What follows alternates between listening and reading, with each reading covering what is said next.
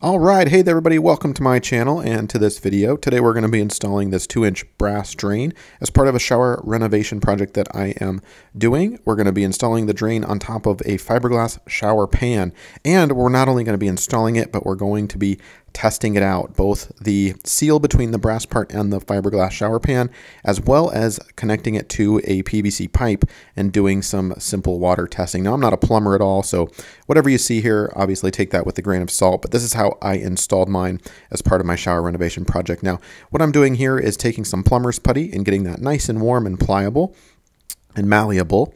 Now, a lot of people prefer silicone, and your instructions for your brass drain might actually call for silicone, and I'll put a link in the description below for this particular brass drain, and I am using plumber's putty. So we're going to give you a look at how you can actually, what that looks like in the installation process and how well it can hold up to water. So after it's nice and pliable, we're going to be kind of forming it into a long bead, a long snake-like formation there, just like that. And we'll wrap it around the underside, the underlip of the brass drain. Now that's going to be basically your barrier between the brass and your fiberglass shower pan. So be liberal in your application here. Use as much as you want or can, and try to get it nice and uniform as much as you can. You want that drain, that brass drain, as you'll see in just a minute, you want it to depress equally, meaning you don't want one side to get lower first than the other side. So kind of something like that should do you well.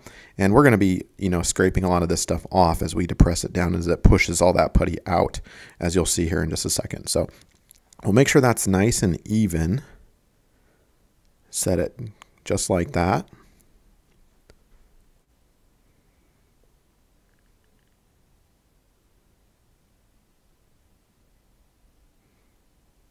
There we go. You'll have some residue on your fingers. You can wipe that off. And I try not to let this stuff touch anywhere else on the fiberglass pan. I want any oily residue that it might leave behind to be isolated to just the drain part. Next up, we'll go underneath here, and we're going to take, it comes with a little rubber gasket, really thin one, and then the paper one that is not garbage, so don't throw that away. That's really important. That's going to prevent it, the rubber gasket, from bunching up as you tighten the final little piece that the little nut here.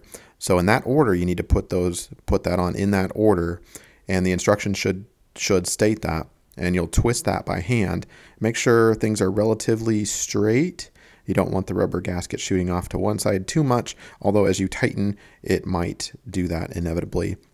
And in our leak test, we'll see if that's okay or not. So stay with me here. We're going to put this thing under some water. But first, let's get that tightened down. And obviously, as you do so, check that brass to the top part of the drain out. I'm actually turning it, and you can see it start to move down. And as you continue to do that, you should feel some tension or some resistance, but it should still turn by hand for a lot of the way. And there we go. It should kind of do that for the most part. That putty is really thick stuff. And then you'll need a pipe wrench or something to get it the rest of the way. So we'll just continue to do that. And you can see here, once it's pretty much depressed, you can get rid of the excess stuff and see if that gold lip is all the way down firm against the fiberglass shower pan. And you can reuse the stuff that came out. So we actually didn't use that. We started with a lot, but didn't actually end up using that much. And then we'll wipe the rest off with your finger. And it doesn't have to be perfect or anything. The strainer that you put on will cover that. But we want to just even that out a little bit. And if there's still a big gap, you're going to want to go back under and tighten that up some more. Don't over tighten it. And I can't tell you an exact spec on how much torque you should tighten that to. But all right, so next we'll actually test that out. Now, plumber's putty, you can test it pretty much immediately, whereas if silicone, it would require 24 hours or 48 hours, whatever it takes there to fully cure. And we're going to let some water sit. Now we're going to let it drip through the drain, and I'm going to dab that up with a towel, but I want it to pool intentionally right here. So that water is covering the area that basically you see any plumber's putty. We're going to let it sit for several hours. But again, I'm going to dry everything off here to make sure that my starting point is dry. And I have a dry piece of Tupperware underneath. And we'll just let it sit to see if any of that water falls through that gap. Now it would be coming through the underside, not through that, but it would ideally be still falling into that. And several hours later, we are dry. So it's not a professional test by any means, but it gives me some comfort and some peace of mind knowing that there aren't any gaping holes or clear, obvious entry points there. All right, so next we'll put the shower pan down. And this is just a dry fit. I'm not permanently installing this. I want to test it out first. Now, y'all are going to think I'm crazy here in just a minute, so watch what I'm going to do. The instructions state to put the gasket, the really thick gasket, bevel side up. A lot of people think it should go down. Put that bevel side up. The flat square piece on the bottom needs to rest firmly against the brass bottom of the drain. So we'll push that all the way down.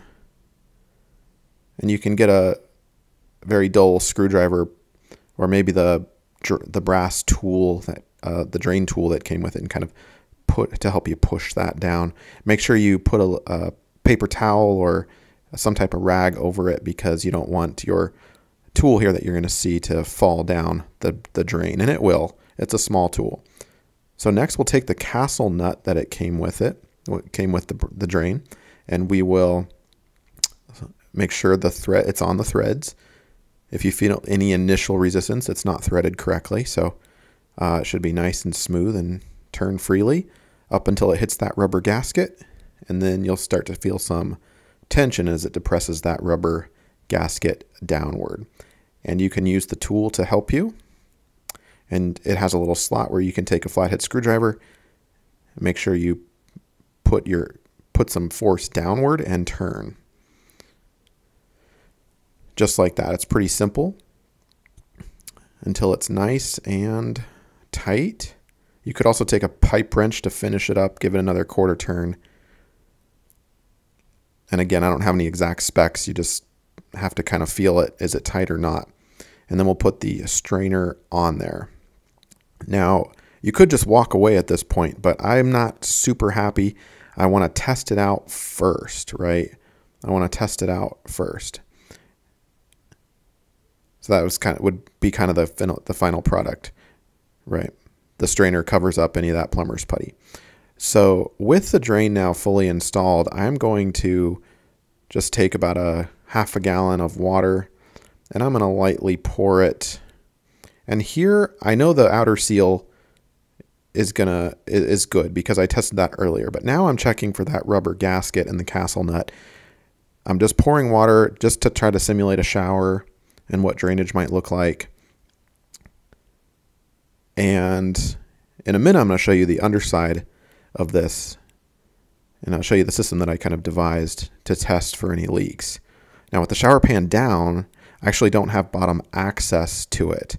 The shower's on a second floor, and I'd have to open up the first floor ceiling in order to look at this. So let me show you kind of what I did. So I did a half gallon, and I felt, relatively good about that. And now I just needed more water. I needed to up the test a little bit. So I hooked up my hose to my sink and let it run for a good 10 minutes. Kind of like that. Making sure that water, again, trying to simulate a shower, right? Making sure that water gets around all the sealed areas. So after about 10 minutes of continuous water running here, we're going to go ahead and shut the water off. And I'm going to reverse the installation of the castle nut and the rubber gasket, very gently removing that. I don't want to damage that rubber gasket. I used a screwdriver. And also when I lifted up my shower pan, the rubber gasket just kind of popped right off because I didn't secure that down. And let's take a look at underneath here where I have my P-trap. Now look at my system that I had devised. You see a bunch of polyurethane stapled. So any water that would have come out of that pipe, that drain, excuse me, any leaking or any, seal broken would have collected water at the bottom of, by the way, I'm checking for all seals here, but it would have collected at the bottom of that hole. Here's the underside. I'm also feeling here for any moisture. I feel nothing. Everything looks dry, but water would have accumulated down there. I had put a plastic washer, a wall anchor through there. So any water would have pooled and dripped out through that hole. This is the showers on the second floor. So I went down onto the first floor and basically felt the other side of that hole there to see if there was any leakage. Everything is feeling really dry. Let's check the first floor ceiling. Again, that water would have come out right there. Everything is dry. It would have dripped into the bucket. The bucket is dry, so I know my seal is good. And we'll stop the video right there. That is how I installed my 2-inch brass drain and water tested it. Thanks for being with me. For more do-it-yourself home projects, be sure to subscribe.